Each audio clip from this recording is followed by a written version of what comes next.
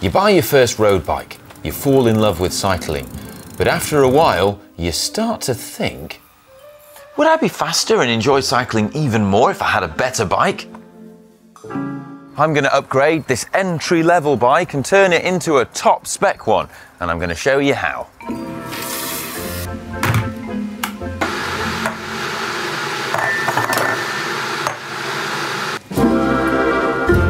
Last time I built a bike here on GCN, it was quite a while ago. So long, in fact, that the group set world has evolved a huge amount. Shimano has gone 12 speed, and even 105, the group set of the people, is now electric. So when Shimano asked if we could do another bike upgrade video, I jumped at the chance, and I've got an awesome platform to build onto.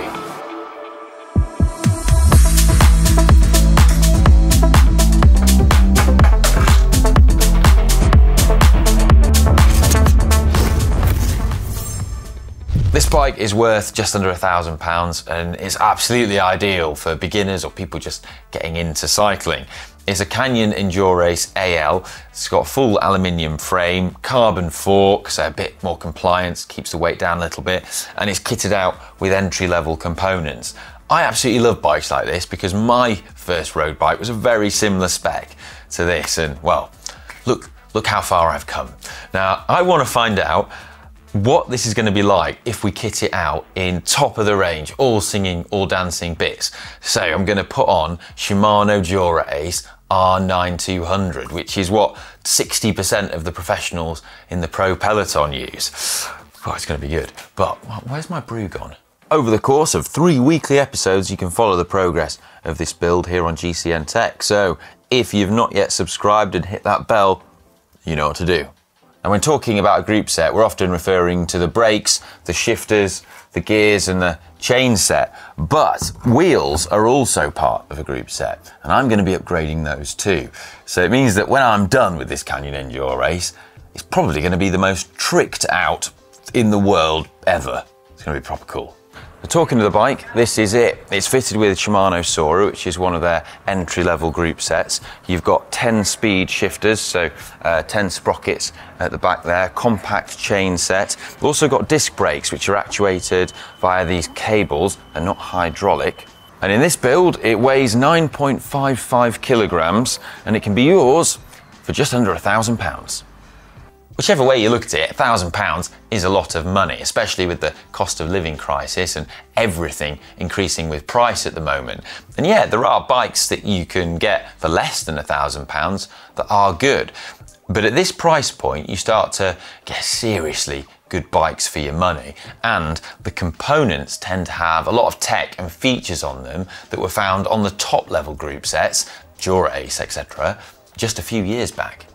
Entry-level components tend to focus on being robust, hard-wearing and reliable, and they can be a great option for more experienced riders who just want a more wallet-friendly option. They do everything as they should, but they just lack the refinement and the slick shifting that you get on more expensive top-of-the-line Di2 electronic gears.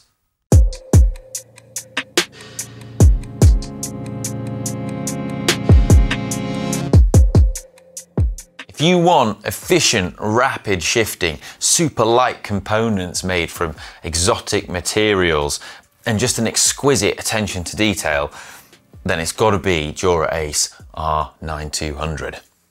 Before I start upgrading it, I just want to give you a quick overview and an outline of some of the key big differences. So at the back, it's 9-speed. Whereas on the Di2 dura-ace, it's now 12 speed.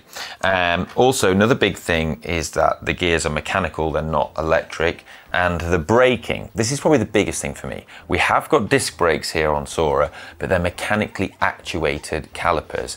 Now, Shimano group sets turn to hydraulic calipers in the tier above this, so Tiagra, and then all the way through to the very top. And there's a big difference in performance from a cable actuated disc brake from a hydraulic one. Hydraulic ones offer more stopping power, but also greater feel and modulation, so that you've got so much more control when you're applying the brake.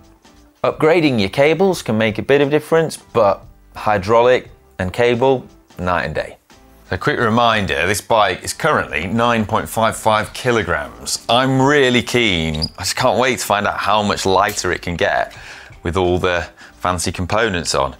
So enough jibber jabber, let's get cracking. First step, I've just got to take off all the existing bits, strip it down. Let's do it.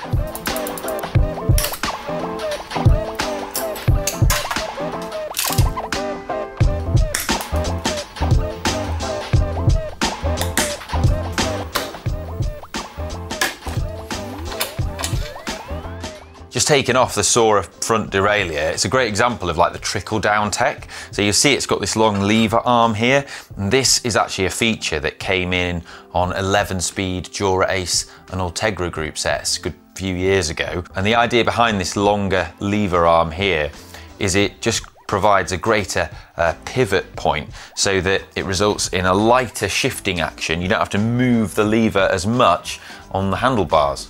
Cool. Just before I remove the chain set, it's worth pointing out that it's pretty much the same sort of design as the top of the range dura-ace one. So you've got the Holotech crankset with a 4-bolt crank arm, but then the end cap and how you get it off, it's exactly the same. In theory, I could mount the dura-ace non-drive side crank arm onto the Sora axle. It's the same design.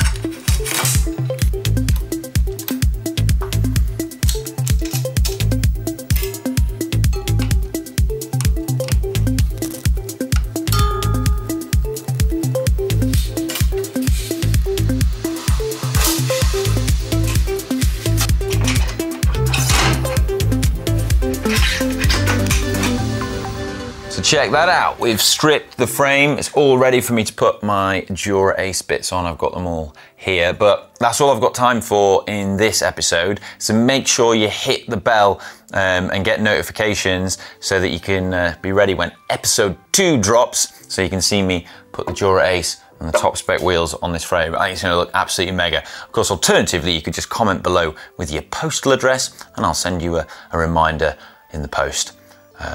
Actually, no, don't do that, because nah, I can't be bothered to do that. Anyway, hope you've enjoyed it. I'll see you next time. Bye.